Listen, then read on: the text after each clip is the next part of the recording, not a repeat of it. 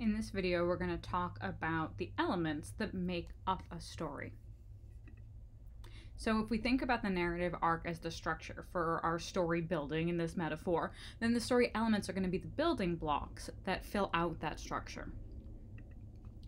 If we kind of break it down kind of to the broadest point, then these 10 elements, and sometimes you'll see the 5 elements you need in a story, the 7 elements you need in a story, going full out and going for 10. And some of these are interrelated, but if you have these 10 things, they're going to help you make a really effective story. So we've got our plot, characters, setting, conflict, your theme and point of view, tone, style, pacing, and resolution.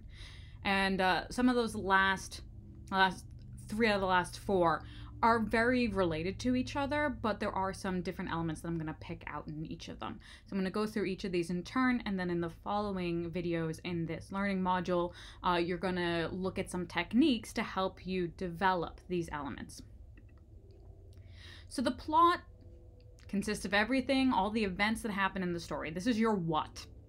The plot, very simply, often is going to follow the narrative arc. So we talked a lot about plot basically up until now. It might follow, that's supposed to say arc, not art. The hero's journey, it might follow other structures, but this is the what, if you're thinking about the who, what, where, when, how, why, like if you were writing a journalism article.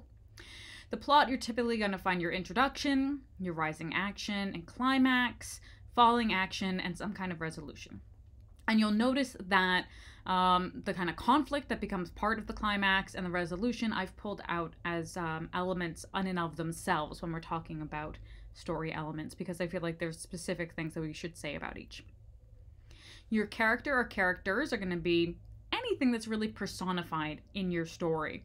So most of the time this is actual people, but you know, if we're watching a movie where, you know, we're watching an animated feature with animals, or maybe it's a live action The Lion King, or sometimes you could watch The Brave Little Toaster and then your toaster is a character in the story. This is your who. You're normally going to have at least one main character. Sometimes it's kind of interlocking main characters. You have parallel storylines, what have you. There are various things you can do, but you kind of need at least one character in your story. And oftentimes you're going to have secondary characters, but not always. Your setting isn't just the where, but it's also the when in other contexts around how your story is going to take place in the world in which it is set. So again, are we talking about a physical location of our Earth? Is it a fantasy? We're in another place, another time. Think about the social and cultural conditions in which the characters exist. So where can be really broad in terms of Earth, but it can also be very specific in this particular neighborhood in Brooklyn in the 1950s. And that's going to have a different impact on the characters than if they are living in 2020 in Arizona and in the middle of COVID. So thinking about how where you set your story impacts the characters in the plot. Your setting should have a bearing on what happens, how and why. Now, every story is going to have some kind of conflict. It's going to have a challenge, it's going to have a problem, something which gives drive to the story. There's no purpose otherwise. There's no trajectory in your arc. There's no climbing, rising action, because there's nothing for the characters or character to kind of work against. If you think about, you know, just going about your day, that may not seem like it's all that interesting, but when you start pulling out areas where there's friction, where there is conflict between either within yourself, between yourself and other things, then suddenly you start having a story that you can build around. Oftentimes we kind of, when you're, say, learning how to write stories, you'll see these broad categories. And of course, it says man versus man, but human versus human. Human versus themselves, versus nature. Are you stuck, are you Lord of the Flies and you're stuck in the middle of an island? And people versus the system in which they live. And that's where, again, setting can have a huge impact. Then we get to your theme. Why are you writing this story? What are you trying to communicate to other people? Sometimes this is a moral lesson, an insight, a belief, or an idea. But this is the kind of central argument, your thesis, if you will. This is what they'll get out of your story. This is why someone's going to read your story, because they're interested in the themes. Again, we have kind of broad themes to the human condition. There's a Willa Cather quote to this effect, that there's only 2 or 3 themes to all stories. But these are oftentimes, you think about the archetypes that your story falls within. A heroic journey often has very specific themes around, battling good versus evil. What is it that you're trying to impart? Why do you feel the need to tell the story, and what are you getting across to people? Now, point of view. We're not talking about point of view in terms of your worldview, but literally in this case, who is telling the story as the audience sees it, reads it, understands it, hears it, whatnot.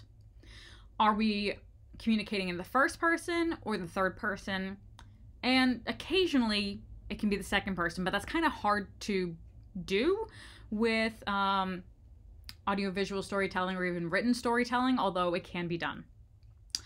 Is it a limited perspective? Are we getting multiple characters' perspective? Or do we have some kind of all-knowing narrator who sees everything that's going on? So it's important, in order to understand, for the audience to understand what information they're getting, and for you to understand for the structuring of the story itself. Now, oftentimes we're going to use third person as a default, especially film, video, and visual work. We can incorporate other points of views creatively. For example, I'm sure we've all seen a movie where you're watching it, you're not really thinking anything about it, and then suddenly you're seeing from the eyes of one of the characters what's happening. It can be a very jarring experience, but it also very aligns you with that character and their emotional state. So it can be very powerful when it's used, but if it's overused, it can really tax the viewer. Photojournalism is something that can sometimes draw attention to the person who's taking the photograph. So again, there are times when we become very aware that there's someone behind the camera or someone whose hand is drawing work. And we start to think about how that point of view affects the story. In comics, for example, Joe Sacco is someone who's very well known. He goes into war zones and does documentary comic making. And he draws himself as a character into stories because he wants to make it clear that he's not a neutral observer, but that his personality, his character, is inflecting his work. So this is something that we can play with creatively and draw attention to, but by default, as consumers of media, we assume that we're going to see a third person story. So play with that as you will. Now the next 3 are very much related, but I want to draw them out separately to draw attention to certain aspects. So your tone is going to be like the emotional sense or meaning of the story. How do things affect the viewers? Is it happy? Is it funny? Is it sad? Is it past sad and it's just a depressed state? And you can portray this in multiple ways. Like style, which is the next one. You can think about theme and how that's going to affect your tone. Imagery and description, symbolism, and that's something that again is more tied to, say, theme than it is to style. So thinking about, again, linking into context. Also the rhythm and pacing, which we'll get to afterwards, and sound.